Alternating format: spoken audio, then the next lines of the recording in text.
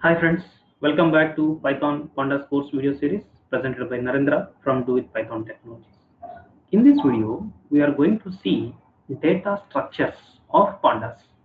That means what is data structure and what are the different types of data structures in your Pandas. So before going to see data structures of Pandas, first of all, I want to say what is data structure or data structures, right? See, you might know from basics of your Python, you have some concepts called list, tuple, dictionaries, and sets, right? So those are basically data structures, basic data structures in your Python. So why we are using all those things, list, tuple, dictionary, and sets? Just simply to store some data, right? So simply data structure is nothing but it is used to store collection of data. Suppose straightforward, if you take some simply x equals to 2, here you are storing only one data into variable called x. But whenever if you want to store multiple data, collection of data, then there data structures will help us how to store your data. Right? Simply whenever if you want to store multiple or collection of data, then you are using data structures. And in your basic Python, you are having data structures are called list, tuple, dictionary, and sets. Right? Now, you are using these list, tuple, dictionary, and sets in your basic Python as a data structure to store collection of data. The same way, whenever if you want to work with data analysis and data science with the help of Pandas, okay, you need to know what are the different types of data structures are supported by Pandas, right?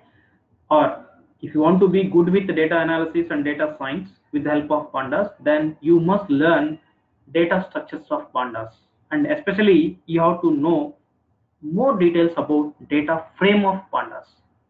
Actually, data frame is one of the data structure in your Pandas. Guys, this is not basic data structure. Whenever if you install Pandas on your host, then only you are allowed to use data frames and remaining data structures of your Pandas. So actually, this Pandas consists of series, data frame, and panel. These are the three extra data structures whenever if you install Pandas in your host, right? So basically, these are you are having as a data structures in your Python: list, tuple, dictionary, and sets. And once if you install Pandas, along with that, you are also having three more data structures. Now you are having 1, 2, 3, 4, sorry, 4 and 3, 7 data structures you are having in your Python. And anyway, we already know that whenever if you install Pandas, it will also install by default numpy, because Pandas depends on numpy module, right?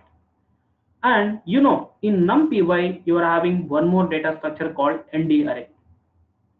Now finally, whenever if you install Pandas, you are having data structures, four default data structures: list, tuple, dictionary, and sets, plus nd array from numpy plus three data structures from your Pandas.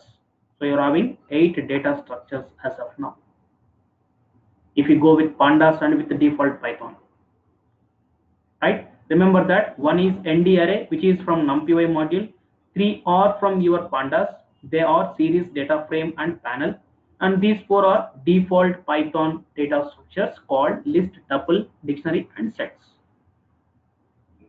right? And you know what is the usage of when you have to use this list, tuple, dictionary, and sets, right, in your basic Python concept. Same way, you are having here data structures of your Pandas as series, data frame, and panel. Then series is here, it's like one dimensional data structure, or simply it is like C arrays. You know, of course, C arrays again are also similar to your list, tuple, and sets, but the difference is list, tuple, right? In list and tuple, you are going to store any type of data. So you can store in the list integer, float, string, complex. Any data you can store into list data structure. But whereas in C arrays, you can store always similar data types. So if you are going to define some array in C, suppose you are going to store only integer numbers. Suppose if you start with integer, it is not allowed to store 4 comma 6.0 or 8 plus 3j or some string, right? That is the concept in C arrays. The same way here, that similar data is called homogeneous data. So series data structure in your pandas are allowed to store only homogeneous data structure, sorry, homogeneous data in this structure. And this is with fixed size. Once if you define your series, that is with fixed size, you cannot change the size, right? So it allowed to store homogeneous data, means similar data types you can store into series, and it is with fixed data size. Then second thing is data frame. It is like two-dimensional data. So suppose if you take your table or CSV file or Excel sheets, right, you are having rows and columns. Now for this type of data, whenever if you have Excel sheets or CSV file or the data which you are going to form a CSV or Excel sheets, at that time you need to create data frame. Then only you can able to store your data into CSV or Excel sheet, or you can also copy your data from Excel sheet or CSV into your current program. Okay, so simply data frame, you can blindly you can feel that data frame is nothing but looks like CSV or Excel sheets, means rows and columns, or simply tables. Whenever if you want to work with tables, then only you have to go and use data frame. And of course data analysis, right, and data science, most of the cases you are going to work with this data frame only. That's why it's very important. Okay, and it is not like homogeneous data. If you are going to store some data into data frame of your pandas, you can store any type of data into that. Suppose if you take Excel sheet, no, you are having first row, suppose headers, second row maybe any value, maybe number or string or float or complex, whatever it may be. That's why data frame will support heterogeneous type of data. And whenever if you want to change the your data in the data frame, yes, you can change or you can alter, right? That's why it is mutable size, you can change, and mutable data, you can also change the data which is stored in your data frame. And this is the very important data structure in your pandas. Suppose if you want to work with graphics, then you have to go with panel, three-dimensional. Okay, it is for graphical representation of data. It also supports for heterogeneous data. That means any type of data, combination of any type of data, you can store into panel, same as data frame. The only difference between data frame and panel is for 3D, data frame is for 2D, like your tables, right?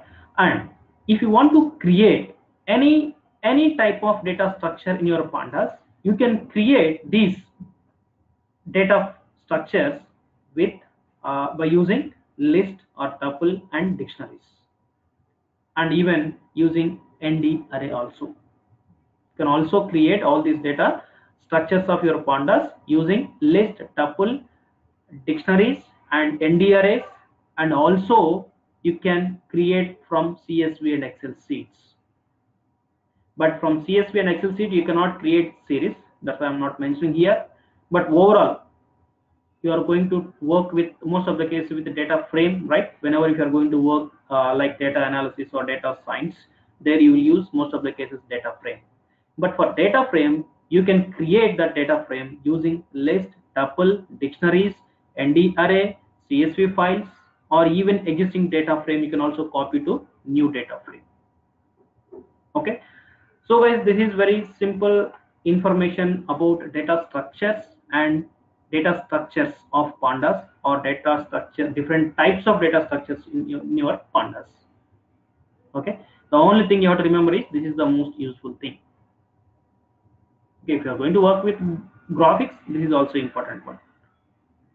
Okay, so while going forward, we'll discuss separately about each data structure, how to create series, how to create data frame, how to create panel, and how to work with each and every data structure. But most of the cases we will go with data frame. Okay.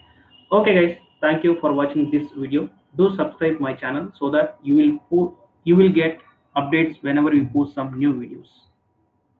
Okay, if you like this video, just give your thumbs up and share this with your friends as well. Okay, bye.